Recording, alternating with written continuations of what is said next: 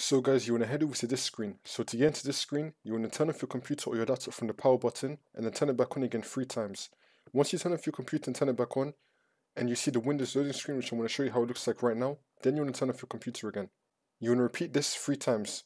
Turn it on, turn it off again, every single time you see the Windows loading screen, which will then bring you to this screen after you do it 3 times. So now once you're on this screen, you want to click on Troubleshoot, Advanced Options, and we have a bunch of tools here that we can use. So for the first method, we're going to click on System Restore, and then you want to click on Next if you have a restore point available. Click on your restore point and then click on Next, and then you want to go to your restore point, and then this should fix your problem. If you do not have a restore point available, then we're going to cancel this, and we're going to click on Troubleshoot again, and click on Advanced Options. Now for the second method, you want to click on Startup Repair.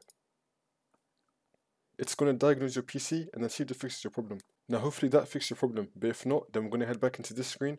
You're going to click on Troubleshoot, Advanced Options, Command Prompt.